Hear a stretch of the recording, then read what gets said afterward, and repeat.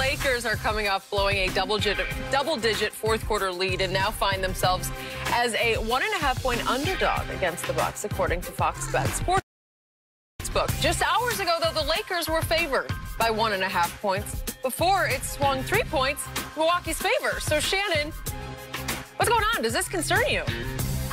Either they got the word somebody sitting out tonight, Skip, or some whales came in because the line don't move like that with a $10 and $15 bet. Maybe they were watching Undisputed. LeBron in the fourth quarter against Golden State. Somebody came and dropped. You got to drop a couple of hundred bands for that thing to move like this. In an hour or two to move 3 points. Look, the Lakers are 11-4. I'm not going to overreact to one loss. They know what the Milwaukee Bucks represent. They won't take them for granted. I mean, there have been times that they played down to the competition. Skip, we saw what they did to San Antonio. Then San Antonio come back like 5-6 days later and wipe the floor with them in their own building. So Milwaukee will get the best of the Lakers, so I'm not concerned. I don't care about no line. Bet we get this dub tonight, though. So 2 teams nicknamed Bucks are about to win games in Wisconsin. That would be the Milwaukee Bucks tonight against the Lakers, and that would be the Tampa Bay Bucks against Green Bay and Aaron Rodgers on Sunday. Bucks and Bucks. It's a Bucks kind of day and night. Here we go.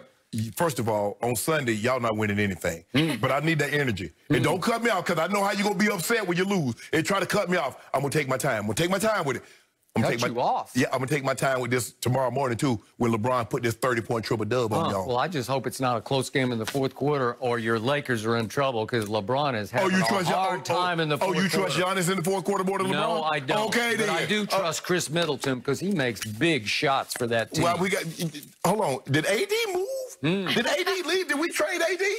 That's what happened. Wait, you mean Andy Dalton? No, he did not go anywhere. I'm looking forward to this game tonight. I apparently am wearing my Lakers color.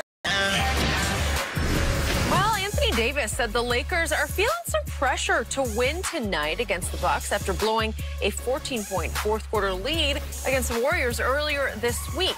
In the loss, LeBron had 3 missed three-pointers and 3 turnovers late in the game, while also missing the potential game winner. So, Skip, I have to start with you here. How concerned should the Lakers be about that collapse? Shannon Sharp, I have bad news for you. They should be very concerned because what happened against Golden State was not just a rare occurrence for LeBron James. This is not a blip. It's been a trend. So I'm just going to lay the stats in the middle of the table. So if we go back over LeBron's last 20 games of fourth quarters, and that dates all the way back through last year's NBA Finals, from the floor, just overall, he's shooting 42% in fourth quarters over the last 20 games. Obviously, he's a 50% overall shooter from the floor in his career in full games. And from the three-point line in those last 20 fourth quarters, he's only making 23%. And for his career in all games, regular season, he's a 34% career three-point shooter. Okay, now it gets much worse if you just do his last 7 games of fourth quarters, dating back to the San Antonio loss at home. He's just been a disaster. So overall, in those 7 fourth quarters, he is 5 of 24. 5 of 24, that's 21%. And that ranks 237th over that stretch of fourth quarters in the league. From 3, he's 2 of 12 in his last 7 fourth quarters, which is 17%. That ranks overall 162nd in the league over that 7-game stretch. So, to me, LeBron's last 7 games of fourth quarters are the best kept secret in basketball because I don't hear a peep about this trend from anybody because, to me, the blind witnesses, and there are billions of those out there led by Shannon, they see no evil. It's like these numbers have been scrubbed from his internet record.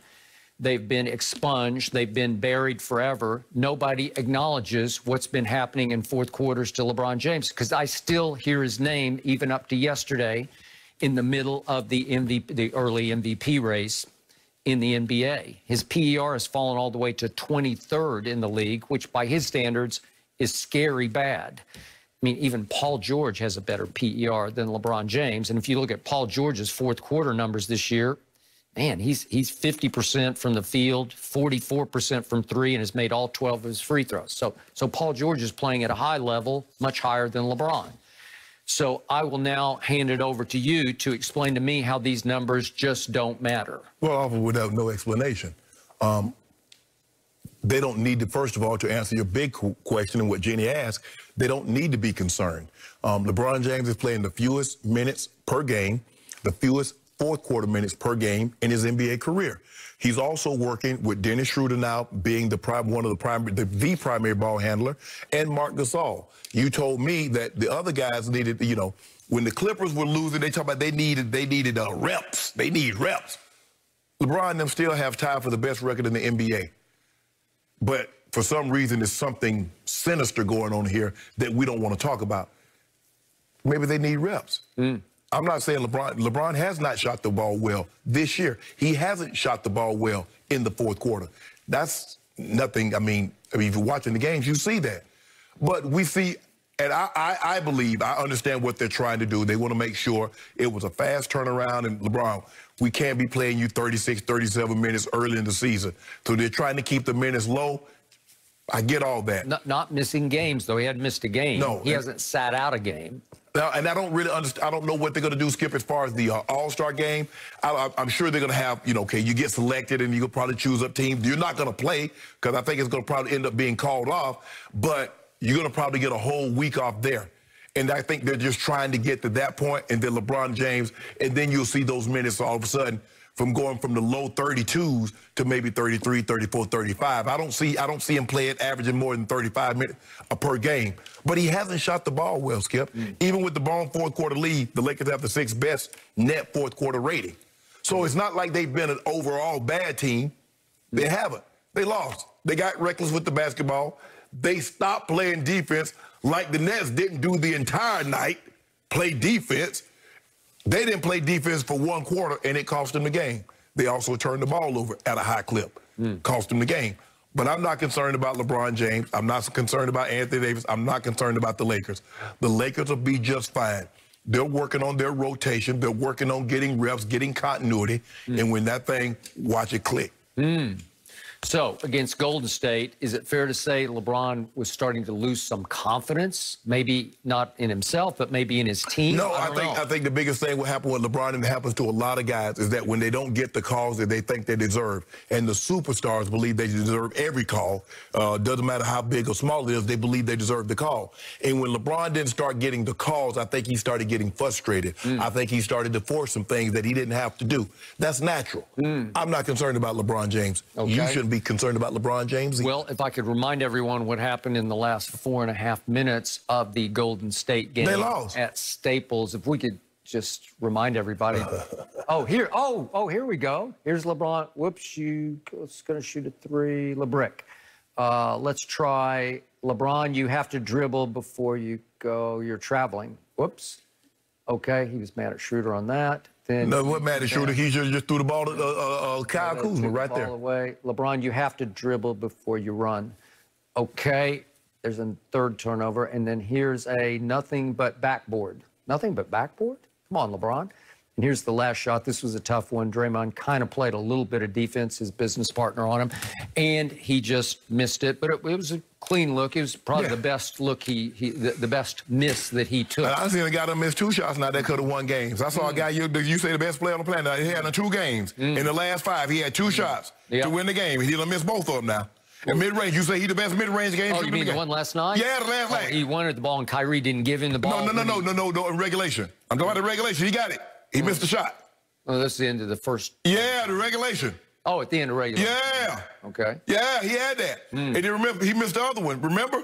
He got it. He had 2 cracks at it. Kyrie missed it. He got the rebound, missed it again. You saw that, right? That's 2 of them. Who would you rather take the last shot, Kevin Durant or LeBron James? I want the ball in Go James' hands. You want the ball in the best player on the planet's hands. Skip. Because he showed you in back-to-back NBA Finals that he was the MVP in LeBron's face in his house. All I'm saying is one guy has made more clutch shots than KD.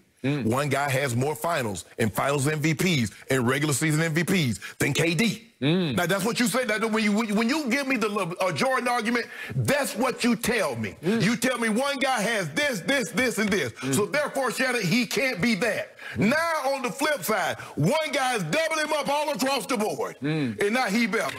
Now, I need you to pick one side, pick one lane instead because you sideswiping me. I'm staying in it that Kevin Durant is unstoppable right now. Can I ask you a question? He's at his peak. Let me ask you a He's question. 7 feet tall, and he shoots mid-range like nobody I can remember since Michael Jeffrey Jordan. Skip Bayless, if you don't mind me asking, tell me the time that you heard the comparison, the GOAT comparison between Kevin Durant and Michael Jordan. I don't care about that because there should be no GOAT comparison because the GOAT is the GOAT. Okay, and it's then. over and done. You know who the GOAT is. The only blasphemy that I ever hear is LeBron is better than Jordan. Let me ask you a question. How many times have you ever heard that Kevin Durant is the second greatest basketball player to ever play? Well, he's just getting started. You give him about 8 more years. Oh, you'll play 8 more years? Yeah. You're going to play 8 more years? Sure, at this level. 8 more years. So that'll be 22 seasons. Remember, Kevin's not a leaper by nature, so he's so long and so gifted. 22 seasons. He'll be nailing these 10, 12-foot jumpers for 8 more years. Sure. As long as they're not to win the game, he'll be more fine. championships he's going to win. But he could get to 6 at this rate. he ain't going to beat us. He ain't going to have more than us. We're seeing a budding dynasty in Brooklyn right now. Okay. Yeah, Greatest show on earth. Okay. Nothing but nets. You saw what happened to the Ewing dynasty. Oh, Ewing, Ujah Jr. Nothing. It lasted a long time, though. Creative. Interesting there. Guys, listen.